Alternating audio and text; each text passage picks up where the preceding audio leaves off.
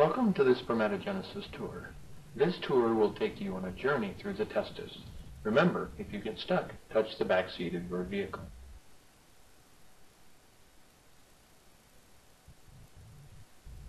We will explore a seminiferous tubule and learn how the anatomy and physiology interact to regulate sperm production.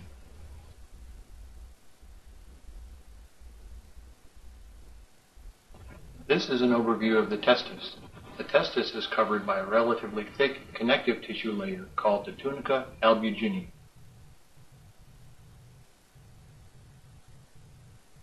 Each testis is comprised of about 1,000 of these tubules. Sperm, depicted as fluorescent green particles, are released into the lumen of the tubules.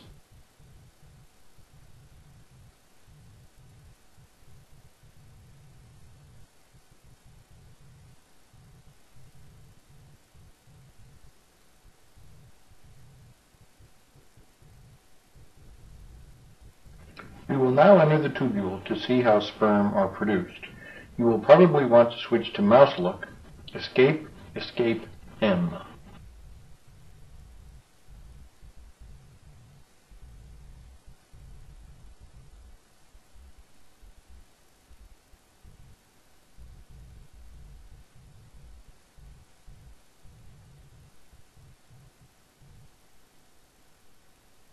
We are now inside a tubule. We will be moving left and down. Surrounding you are the tails of sperm attached to the cells lining the tubule.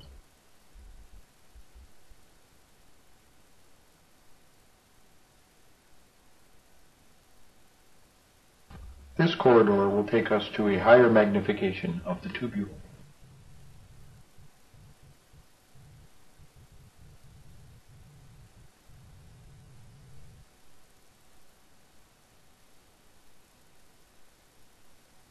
This is the entrance to a single seminiferous tubule. The tubule is surrounded by a basal lamina glowing white. Under the basal lamina are sperm stem cells called spermatogonia, which I have colored blue. They will differentiate into primary spermatocytes, which are red, which will differentiate into secondary spermatocytes, colored pink. These secondary spermatocytes will differentiate into spermatids, colored cyan. Spermatids differentiate into mature spermatozoa. Sertoli cells, the tall gray-white cells, nurture the sperm as they develop. Note the red parts connecting the Sertoli cells. These are tight connections between each Sertoli cell that are important for normal sperm development. We will see why in a moment. As the sperm mature, they are released into the lumen of the tubule.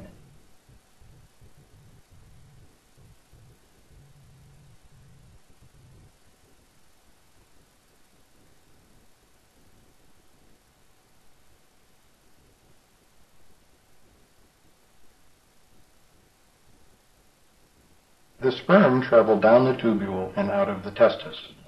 It is important to note that the sperm are not actually swimming, they are still immotile.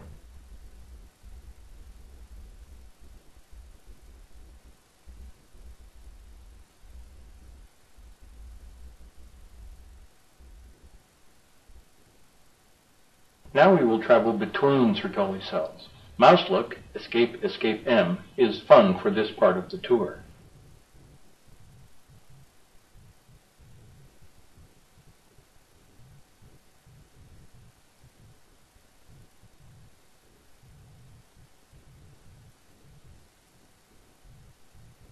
Normally, these spaces would be filled with sperm in various stages of development.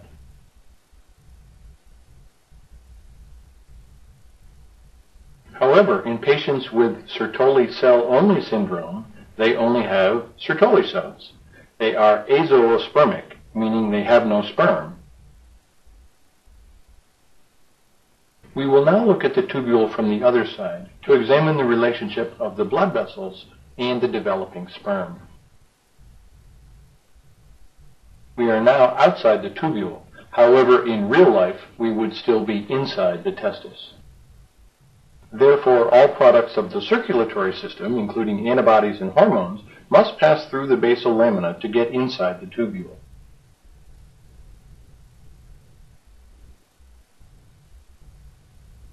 However, the basal lamina is not the ultimate barrier separating the circulatory system from the developing sperm cells.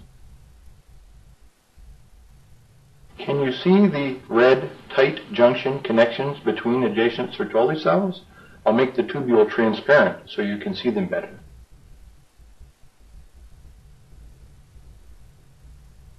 These tight junctions form the ultimate barrier to keep many products of the immune system, including antibodies, from getting into the lumen of the tubule.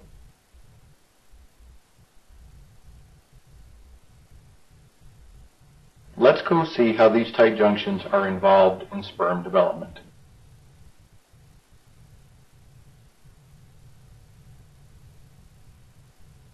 Your tour will momentarily disembark here.